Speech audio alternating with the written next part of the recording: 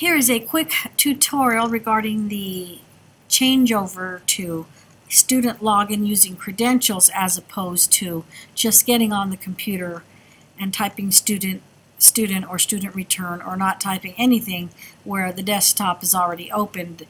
We will no longer be doing that. The district is having a credential-based login for every student, every computer, every school in APS. So you will need to have this portal on the computers.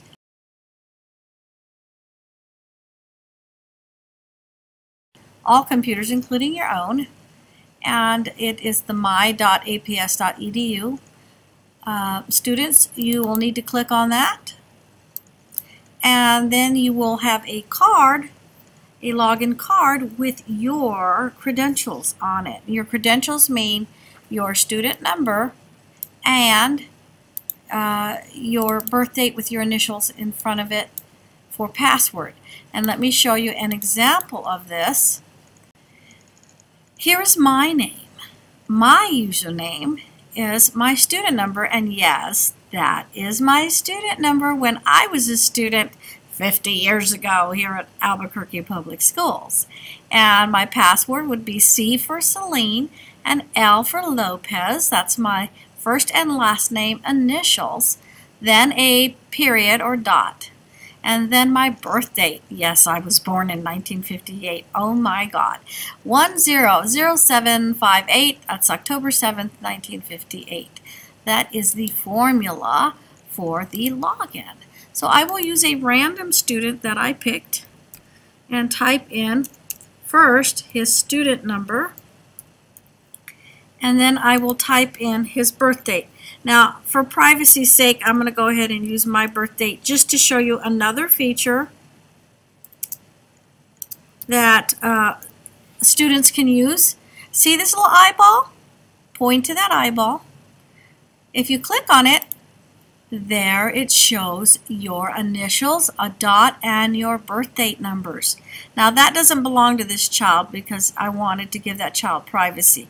So I will go ahead and erase this, and I will put this child's initials, dot, and his birth date. But I will take the I and hide it so that you can't see his private credential for his initials.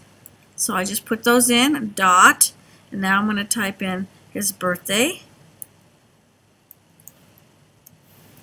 and then I'm going to click on sign in. So you put your student number, your initials, dot, birth date, and that should be made on a card for you, and then you click on sign in.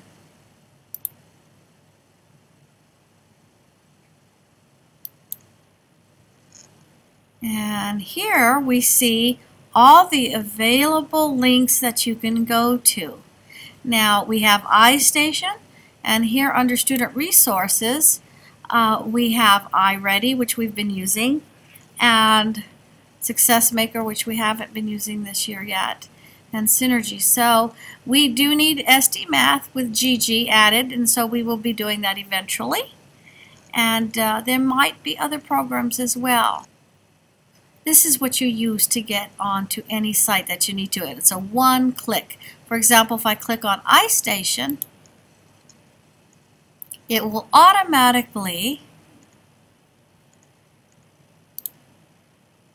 open this link, and you don't have to worry about your password or username for this site.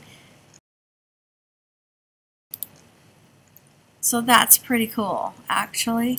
Then when it's time to go, you go up here, and eventually if we have time we can get your picture on here. But next to that circle where a picture goes, you click on this little pointed down arrow, and you go to this red, it's kind of like stop red dot, this red little rectangle that says sign out, and there it is, ready for the next student to use. So there you go.